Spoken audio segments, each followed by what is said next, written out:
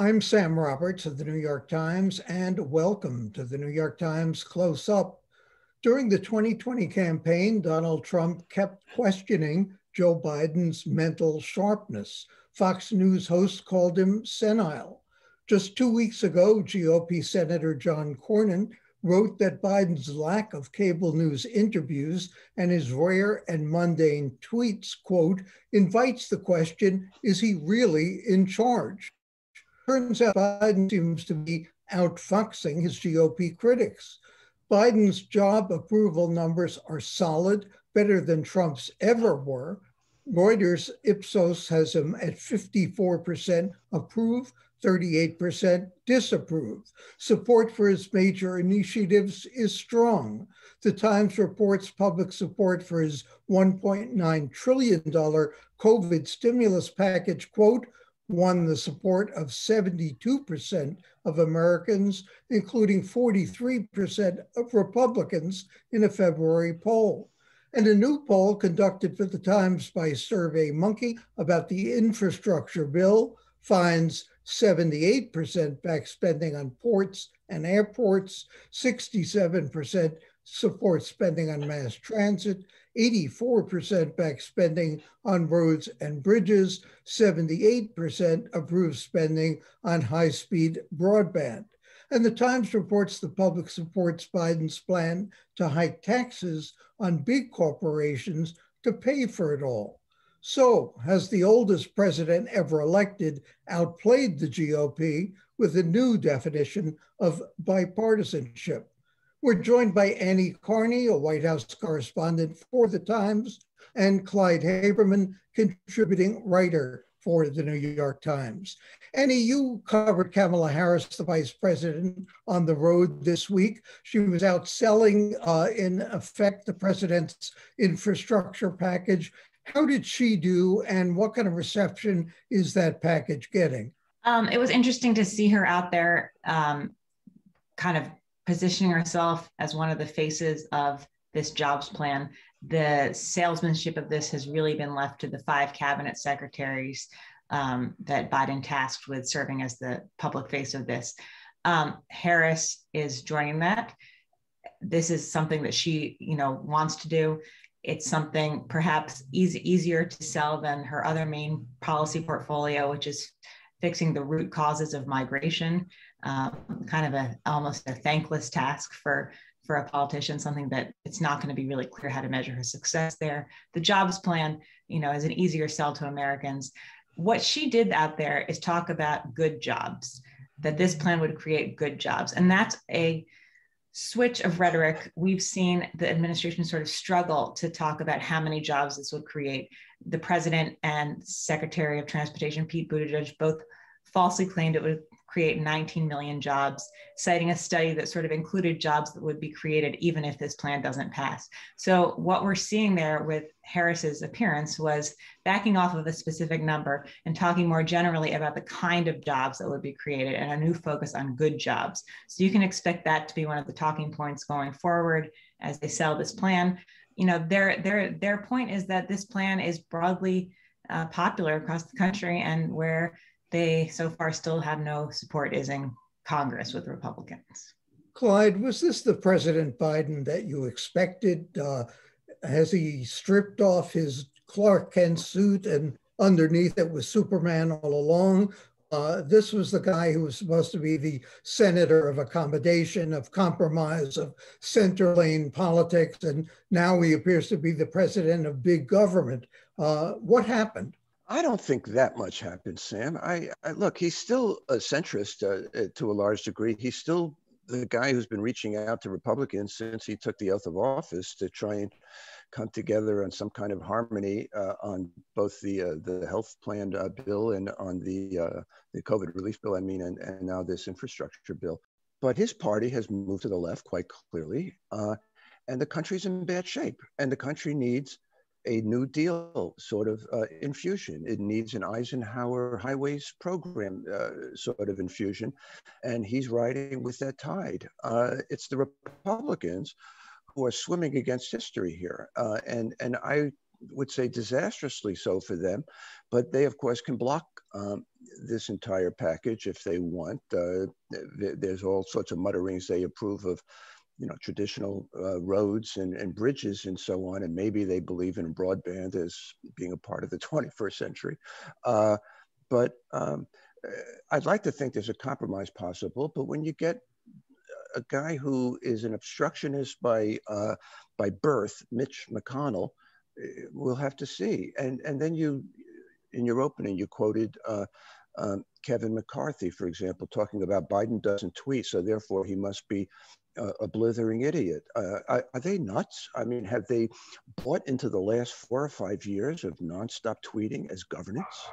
Well, that's a very good question. Annie, in terms of two of the big issues today, and I want to get back to immigration in a moment, the verdict in the death of George Floyd, for one, what is the president going to do about inequality in terms of justice?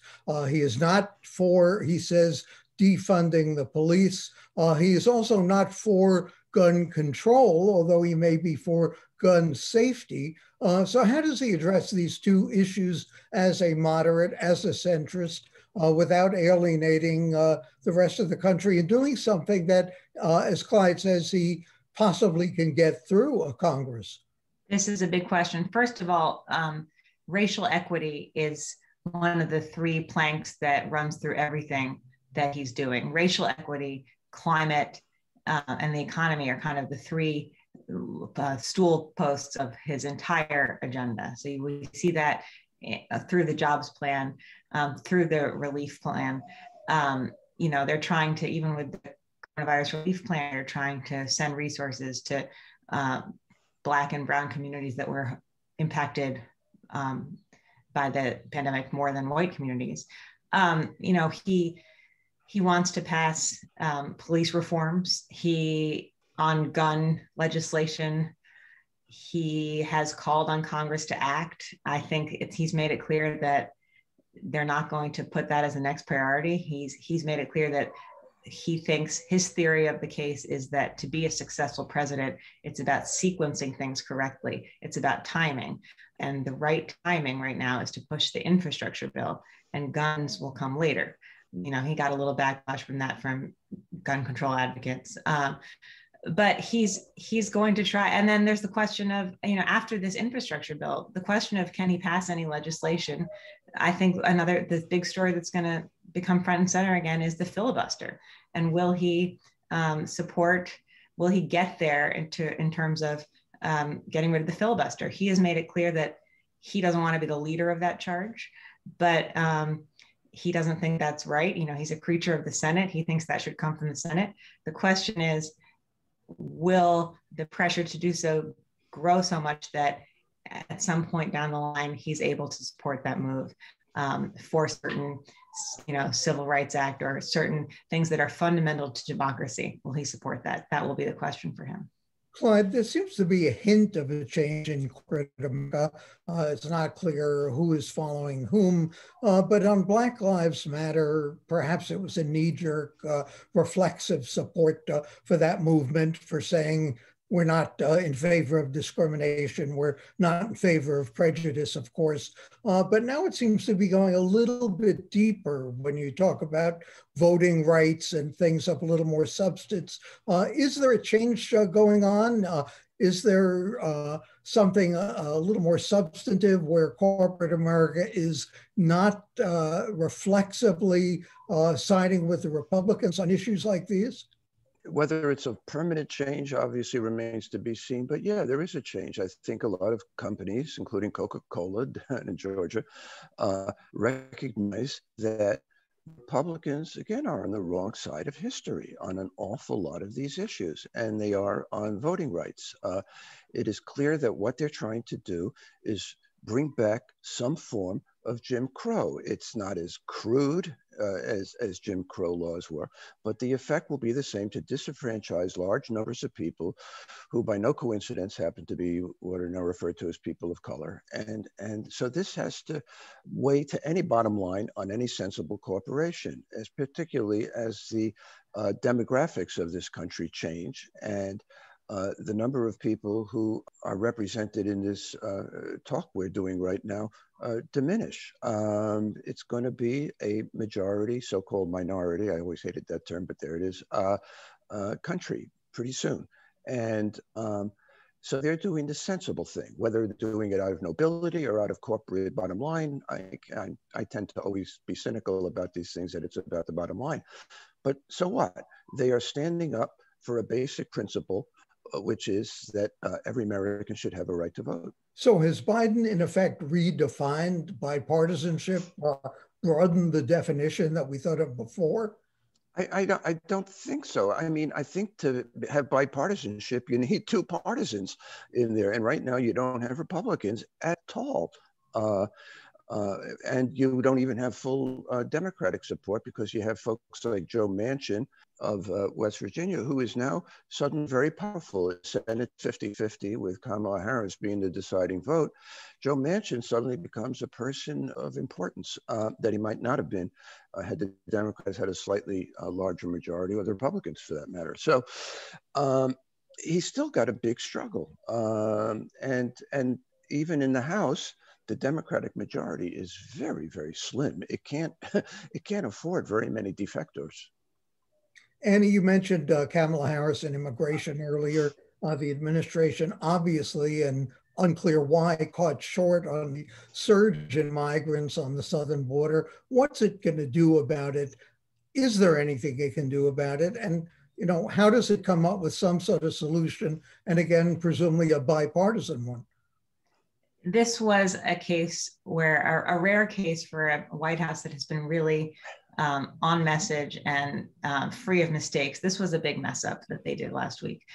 Part of it is due to promises that Biden had made about lifting the refugee cap. And then on Friday, they announced that he was not going to. And what surprised me most about this was kind of their surprise at the backlash to that announcement. And then they quickly flipped, and it's still not clear what they will raise it to. What was clear was that the optics of keeping in place a Trump administration cap that was praised by Stephen Miller, the hardline immigration policy expert that worked with Trump, was politically toxic for them, and they had to reverse course. What my colleagues have reported who cover it is that this was really Biden himself not wanting to raise it, being scared to raise it, overruling his Secretary of State Blinken, who wanted to raise it. So this really was Biden's decision at the end of the day. This is an issue that they're struggling with, and this is an issue that a lot of people in the White House see as secondary or tertiary to what most Americans care about, which is shots and checks. And that is where they want to be successful. That's what they want to highlight at the 100-day mark, that Biden exceeded his goal. He's getting to 200 million shots a week ahead of schedule. That's where they want to be focused. They see that, politically, immigration is not the top line issue for most Americans right now, although it is in some critical states. And I think what happened last week was, in part, they got stuck making this decision on a really busy week. With the Johnson & Johnson debacle, with news out of Russia. And this sort of just was a screw up that they weren't anticipating would have such backlash for them. But the immigration issue is not where they want to be focused. I'll bet it isn't. Clyde Haberman and Annie Karni of the New York Times, thank you for joining us. And coming up next, more than a year into the pandemic, what's the state of New York City?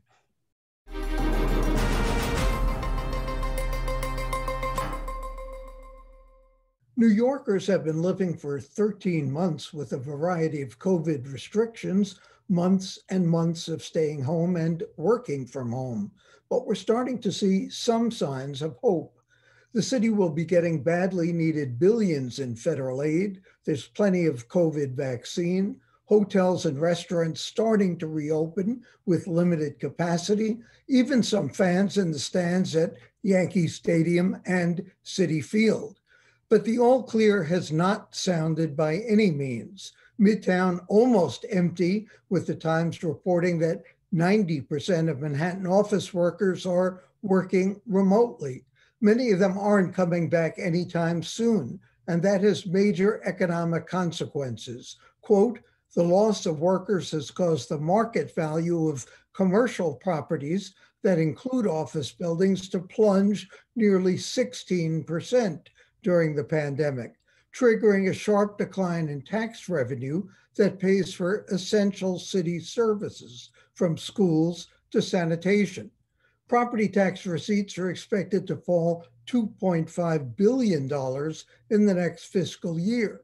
So where are we on the road to recovery? Is a big Apple COVID comeback on the horizon? We're joined by David Goodman, a Metro political reporter for The Times, and Matthew Haag, also a Times Metro reporter. Matt, what is the new normal going to look like? How different will it be from the old normal? And tell me something positive that we can look forward to. Well, Sam, I think the recovery is going to look different in different parts of the city.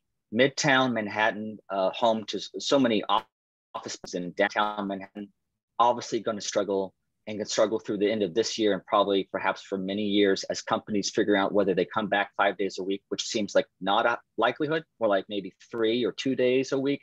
And that does have cascading effects on the value of buildings, which doesn't just hurt the owners of the properties, receipts and their values. So it's a huge challenge as the city tries to rebound. The positive, I would say, I went to last weekend to Vanderbilt Avenue in Brooklyn, where they have open streets, and it was packed with people that I haven't seen the likes of that size in before the pandemic. It was almost unsettling to see that many people having fun because it's so rare these days. But to see people come back and have a joy about being in the city and spending money and shopping and eating, that brought a lot of hope to me and to what the city could look like once we get vaccinations to a much higher level. David, we even had an article in the Times saying that Mayor de Blasio is having fun being mayor. How much of that is a result of billions of dollars of federal money flowing in? And is that going to solve our fiscal problem? It's going to get us through this period in a much better shape than we were going to. And I think that's part of the reason you see a buoyant attitude from the mayor that, this was the real question that hung over last year's election, was whether this was going to we were going to get these funds or not. Now we have them. I think that's been a huge weight off of the mayor. The other huge weight off of the mayor is the foot that comes down from Albany, from Governor Cuomo. The fact that the governor is embroiled in numerous overlapping scandals right now has kind of given the mayor space to do the sorts of things that he wants to do with the city and make the announcements that he wants to do without feeling under pressure that he's had pretty much his entire mayoralty from Albany. So you see this sort of rejuvenated mayor. Part of the other thing is that the mayor has, over the years, sort of made no bones about the fact that he doesn't really enjoy the job of mayor. He thinks it's important, but he doesn't have fun at it. And I think there's something of a, last stretch.